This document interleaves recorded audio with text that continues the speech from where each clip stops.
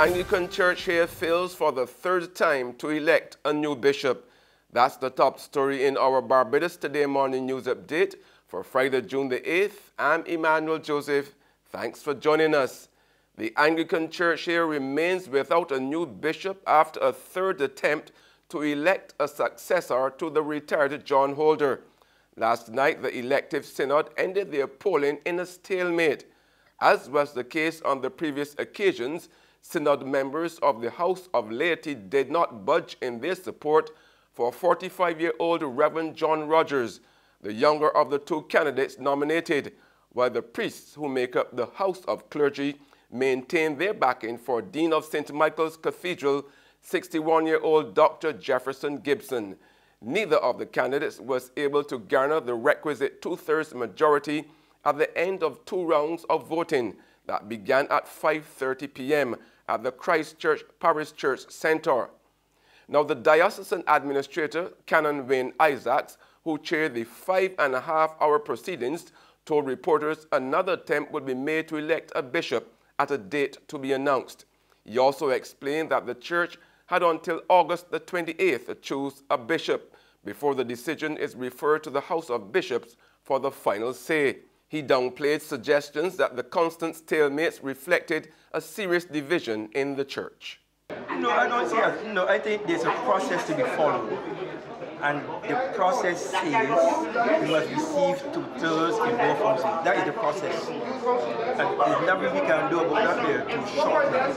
You have to receive two-thirds of the vote. That is the process. So it might appear as though we are in confusion, but we are just allowing the process to run its course. In other news now, a day after the island's largest public sector union said it was prepared to accept a 4.5% wage offer from the government, the International Monetary Fund yesterday warned of a need to contain wages and reduce transfers to state-owned enterprises. At the same time, the Washington-based institution is warning the Mia Motley-led administration of the need for substantial fiscal consolidation and reforming of the government pensions, even as government promises to increase contributory and non-contributory pensions. Meanwhile, the IMF has recommended an overhaul of the operations of the state-owned Transport Board, including an increase in current bus fares from $2 to $5 per passenger. Barbados Today has obtained a copy of the 58-page technical assistance report, which was prepared last December by a 5-member team from the IMF's Fiscal Affairs Department, following an assessment carried out last October at the request of the then Minister of Finance, Chris Sinclair.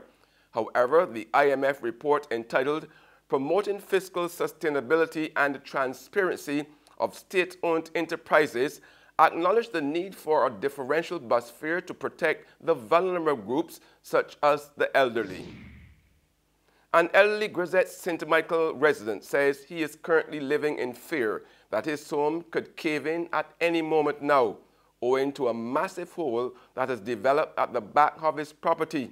However, despite repeated appeals to the local authorities for help, 73-year-old Julian Headley, who has been resident in the Grisette's industrial estate for the past 50 years, said absolutely no one has come to his rescue, not even his parliamentary representative, Ronald Toppin, who he said had promised during the recent election campaign that if elected to power on May the 24th, he would ensure that his plight was addressed. Headley, who is living in a government housing unit, said he discovered the hole in December 2015, and neither Toppin nor anyone from the Ministry of Housing has been to see him. Anybody went is the fellow from Urban, Troy, and he tell me if he start long, call you back. Okay, go through it again, remember it's long or short, but I know long. I did 2018 right now. Persistent efforts to reach Toppin were unsuccessful. In sports, Sri Lanka go into day 3 today of their first test match against the West Indies in Trinidad, trailing the regional team's first innings score by 383 runs and 3 wickets down. Windies declared on 414 for 8, with Shane Darwish hitting an unbeaten 125. The home team's pacers then came to the party, with Kemar Roach Shannon Gabriel and Jason Holder picking up a wicket apiece to leave the visitors struggling at 31 for 3 at stumps. There's regional and international news after this short break.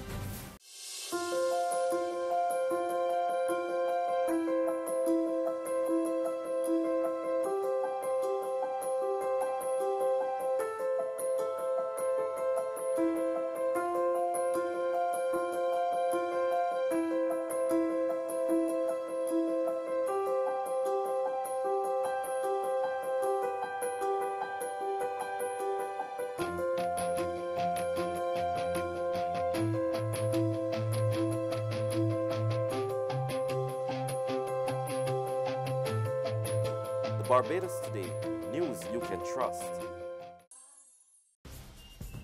Welcome back with news from the region now. Guyana's President David Granger has all but apologized to public workers for not being able to significantly increase their salaries. Granger assured the workers who received staggered increases of 8% and 6% last year that better will be done once the economic situation improves. Salaries have increased, not as much as you would like. But when you are faced with a situation in which you're bailing out an ailing industry at nearly $1 billion a month, you realize that money is hard to find. Mr. Granger said it is his wish that public servants earn a decent living wage, but because of the state of certain sectors, his government has no other option but to be mindful of how it manages its finance. And I don't want to be faced with the type of situation one of my colleagues is faced with in the Caribbean, in the West Indies there. I've never seen such a tale of woe.